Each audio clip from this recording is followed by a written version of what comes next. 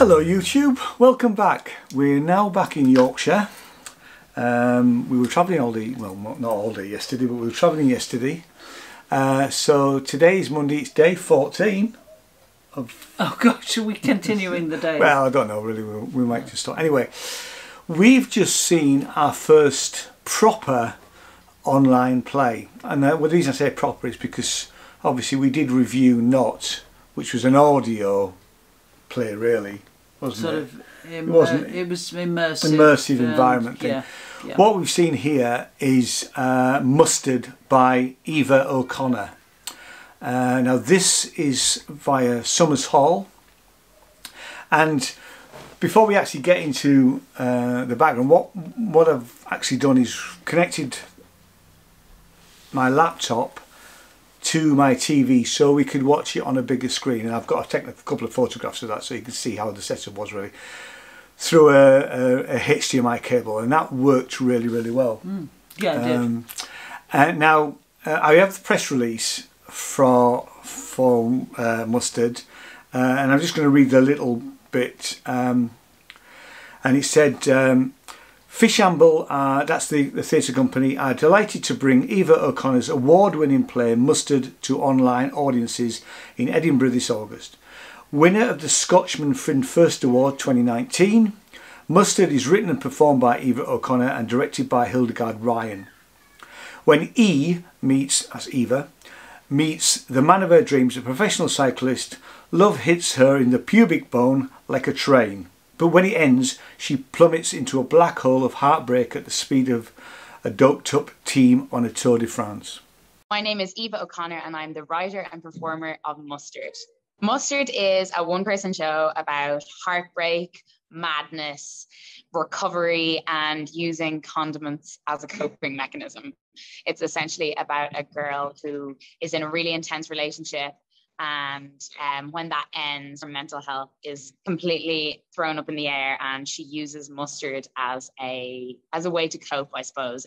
She ends up moving back to rural Ireland with her mom, and it's about her journey to kind of finding herself with the help of mustard. I think Mustard is a very relatable show because it's kind of about completely falling apart and your mental health going to the dogs, and all the strange and kind of shameful things we do to cope. In this case, the main character's coping mechanism is putting mustard all over her body. But I think it's actually quite relatable and it's quite funny. And yeah, ultimately, it's a really hopeful play. What do you think? Well, I took a while to get into it, I must confess. I was enjoying the language. I mean, it's a solo show, and in a way, like a lot of these shows, the story unfolds, and by the end, it was really absorbing, and her performance is fantastic. Yeah, Eva's performance is absolutely exceptional. Yeah. I mean, we're not going to tell you the whole plot, but enough to say that, and I think this is actually on the image for it, that Eva covers herself in mustard. Right. Okay. I think we're okay to say that. Right. Okay. Yeah, because she's emptying the pots at one point, and you think, is she or isn't she? Yeah. And she does. And then she does clean herself off, which is, I don't think I've ever seen anything quite like no, because she's not just literally stood on stage. She's talking to us the whole time. Yeah. She is doing things like she blows up a paddling pool. Yep. She rolls out some paper. She sets up a line which actually comes from round a waist, which is brilliant, and then she puts on that line for like dishcloths really, and at that point I was wondering what the dishcloths were for. Anyway, so there's this whole theatrical element to not just standing there talking to us. No, there are things actually going on. Yeah. Though, talking of, I mean, it sounds a bit boring to call them props. I mean, because they're part, you know, part of the narrative, as it were. I don't know that what we discovered really what the white paper was for. No, but no, I don't think. Well, she walked along it when she was in the pool of mustard. She walked along it afterwards. She walked from one end where the pool was along to the.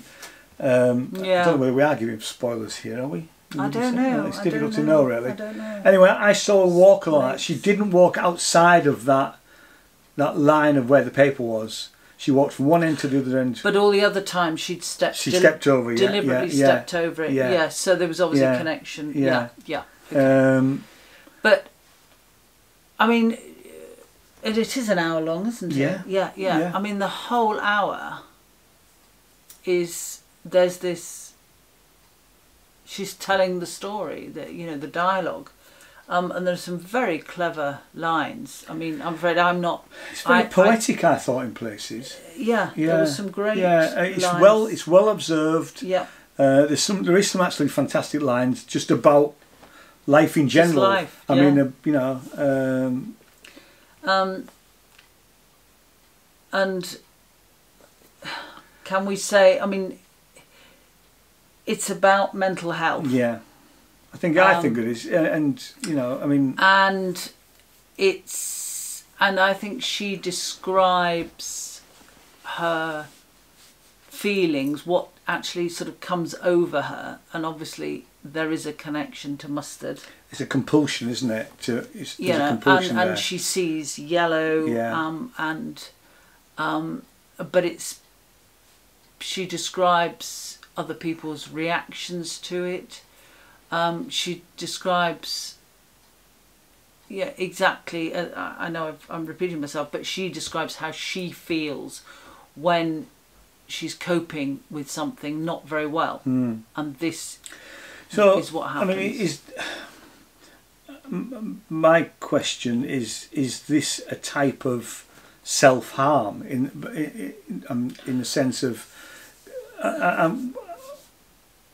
is Eva getting a release from this when she covers herself in mustard? It's hard. I mean, it's hard to say. She does describe right at the beginning about a sensation of burning. Yes. So there is a suggestion that yes. And in fact, I had to just look up now to see whether covering yourself in mustard is okay for your skin. And there is some doubt as to, there's somewhere it does say that if you've got small burns on your hands, you can put mustard on it. I mean, I didn't know whether it was real mustard or not. It has the consistency of mustard. I think. What you mean actually in the performance? Gosh. And actually, I didn't know whether. That's a good point. I mean, yes, you could argue that she's got mustard on her skin for about 40 minutes in total, maybe 30 minutes of the play, and then she's starting to rub it off, and then she doesn't do that all at once. She talks to us as she's doing that with. So I don't know what the health, whether. It never occurred to me. It never occurred to you whether it was real or not. Yeah. I mean, I think there was an assumption that it was real. Yeah. But it may not have been. Yeah. But anyway, the fact is that it it appears to have the same consistency. Yeah. I mean, I don't know. Like I say, our worry here is: are we giving? I don't know. It's really difficult. That's only one, and to be fair, that is only one element of it, because it's a journey for her meeting this guy. And all the rest of it. I don't want to say any more about that, because there is a complete journey that Eva goes on. Yeah. And she does describe London, and she describes rural Ireland where her mother is, and so there's more to her than just a lady spending an hour covering herself in mustard and cleaning herself off. No. Because it's so much more going on than that in this. Far more going on. I mean, I have to say, I thought it was brilliant. Yeah. I thought it was absolutely brilliant. My only, and it's not really, I want to know your opinion on this, the sound, I mean, the visuals and the way it's filmed are fine, and it looks quite professional, but the sound was slightly echoey of an empty theatre. No, you never felt that? Never felt that. Right, okay, that's me then. No. So I thought, I mean, that was the only thing that I really picked up on. No, I didn't. No. I don't know whether that was intentional or not. I mean, and it's not a comedy by any stretch of the imagination, but there are bits in it where I certainly laughed, and I think you did as well. Yeah. There's some lovely lines. There is. I mean, it's written by Eva, which is a fantastic job, really. Yeah. I mean, she does.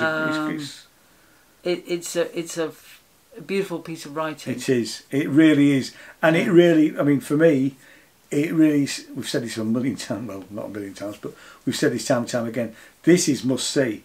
The good thing about this is, if you're not going to Edinburgh this year, you can see it. Yeah. You can sit in your own home or connect to a laptop, and like I said, it's very easy to connect to the Summerhall. There's no signing in or any of this business. You just get you book your tickets at the Fringe website. They send you a link and a password, and I don't know how long we've got it for. We were actually able to go back because Janie wanted to see the first minute. I just wanted to, because we were adjusting the sound at the beginning, and I just wanted to make sure that I had seen the actual beginning. First minute, yeah. And I think maybe the first 10 seconds, but in fact we had. But I just needed, for my clarity, so we were able to get back. So it's. So and actually that's a real positive for me, because if you for whatever reason we were able to sit here for an hour, the phone wasn't ringing or anything else, but if you get disturbed, it does look like you can pause it. I don't know how long that pause would be, and if I will try and come back into it tomorrow, and then post in the comments down below as to whether that was possible or not. I mean, I don't expect to be able to do that. I mean, I don't know how long we've got to watch it. No, okay. But that's so much easier than what the issues that we had with the not. Oh, thing. then that was different. It was great to be able to watch it. Actually, it was great to be able to watch it and not wear a mask. That's one of the first things I thought, because obviously most of the performances were in Edinburgh, we had to wear a mask. Yeah, unless you were outside in an outdoor space. But obviously, even though, as we said in a previous video, social distancing has gone in some of the venues, but not all. But if you were outside, there was a general consensus that yes, you could sit without a mask. And it is nice to sit, and we're mid-afternoon. We decided to watch it now. There's no time. It's not timed in the sense that we have to watch it at 6 o'clock on an evening or whatever. I quite liked that about the fact. I mean, there are some that we're going to watch which are time specific. And there's at least one I know where I have to create an account. But that's not with Summerhall. That's with a different vendor.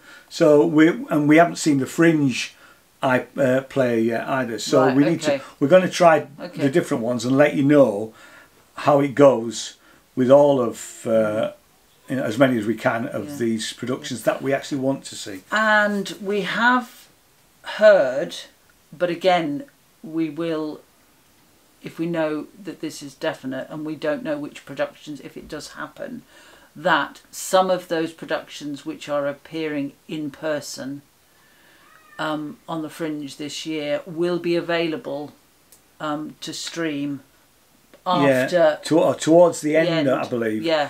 The one that comes to mind is we wanted to try and see Move, which was on a beach, but it was quite a journey and we weren't able to get there. And actually we were struggling to get tickets because it was selling out. They only did a few performances, I think. And we were talking to a chap who actually did go and see it, and he said that they had to stop the performance when he went because they had some issues with audio. That, I believe, is going to be shown towards the end. Now, as yet, we haven't been able to get any tickets. No, we haven't got details of that, but we will let people know. So that'll be towards the end of 28, 29, something like that, right at the end. If we've got more information of that, we'll let you know as we go on, really. Let's tell you when it's on. Well, you know when it's on. You can have it any time. It's through Summerhall online. Summerhall. Sorry, I keep putting the S in. Summerhall. Yeah, and it is limited.